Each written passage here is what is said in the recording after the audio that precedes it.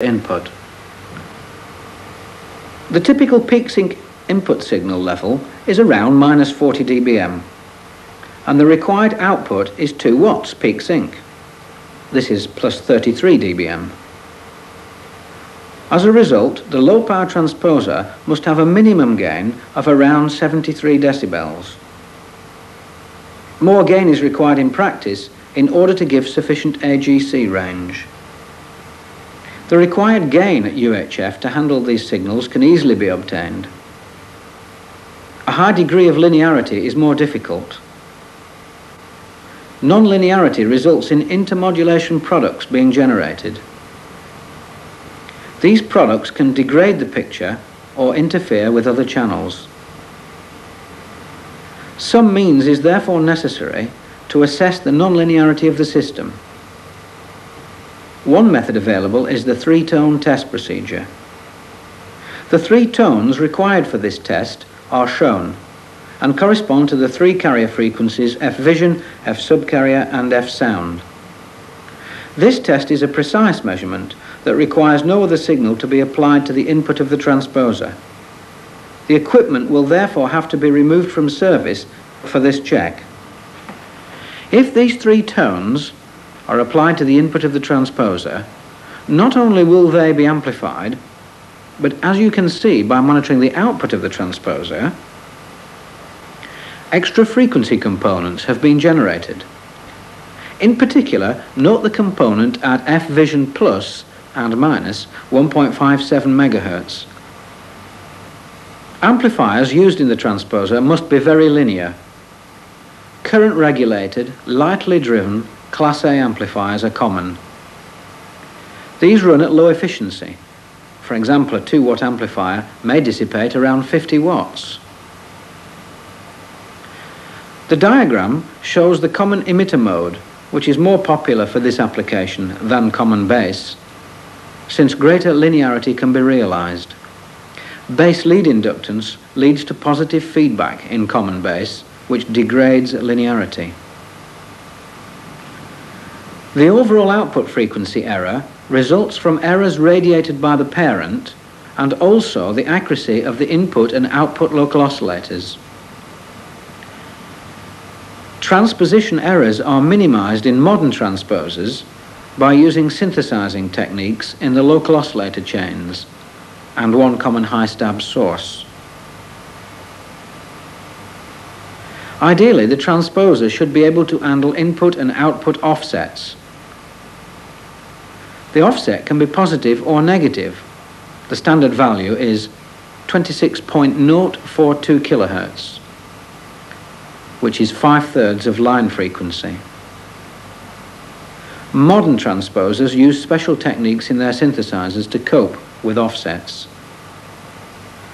Now we have finished with the general theory, and it is time to look into the silver streak itself. Let's go over to Peter for this. This section is designed to give an understanding of the silver streak units without going into details of how to repair units on the bench at component level. The section is divided into 4 subsections for convenience. The TM4M502 was designed as a low-cost 4-channel transposer to provide a service to small communities. 2- and 4-channel versions are available, and it is designed for minimum on-site maintenance.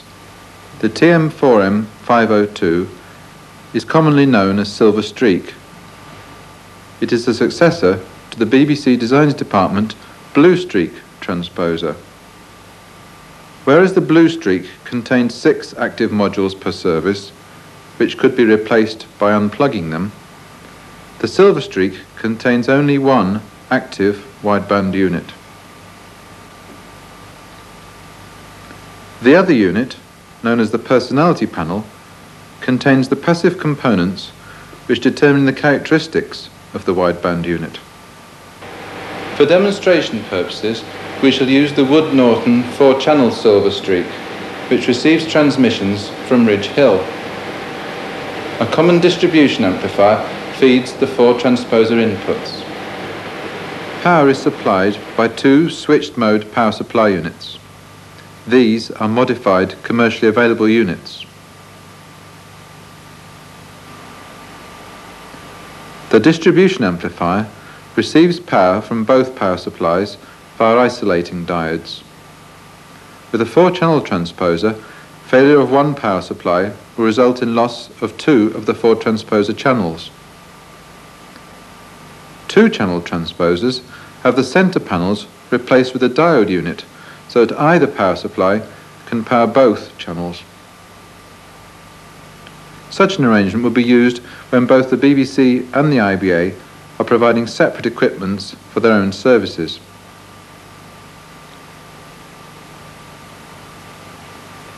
This diagram shows the essential elements of a silver streak system. Common to all channels is a distribution amplifier and often a group filter.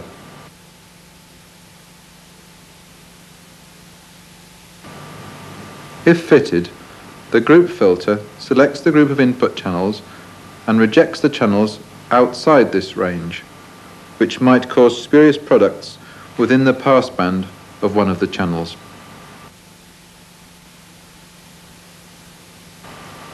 The input and output filters are mounted on the personality panel.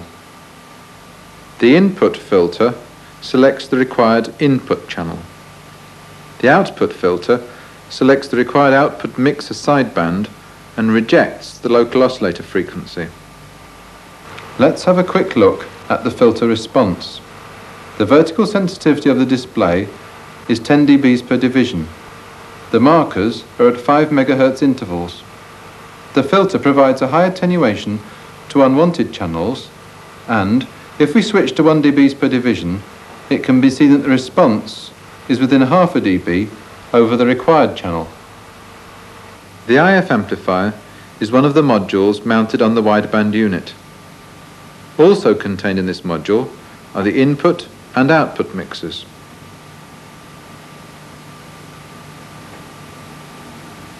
The local oscillator frequencies are generated in the dual synthesizer module. This is the most complicated unit in the transposer and is described in a separate subsection. The local oscillator frequencies are determined by wire links in the personality panel.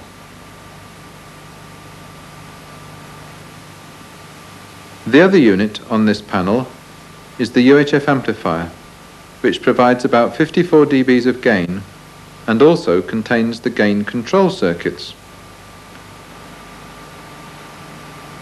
In the next subsection, we shall look in more detail at the units which provide amplification in the transposer.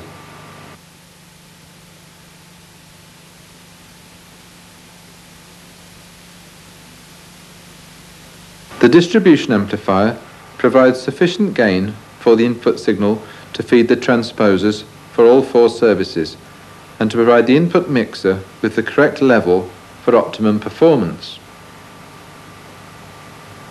Because this amplifier feeds all services, its reliability is a major consideration. The 2 stages of amplification are both in Engelbrecht configuration, with 3 dB splitting and combining occurring in wireline couplers. 4 outputs are obtained by splitting the signal twice with more wireline couplers.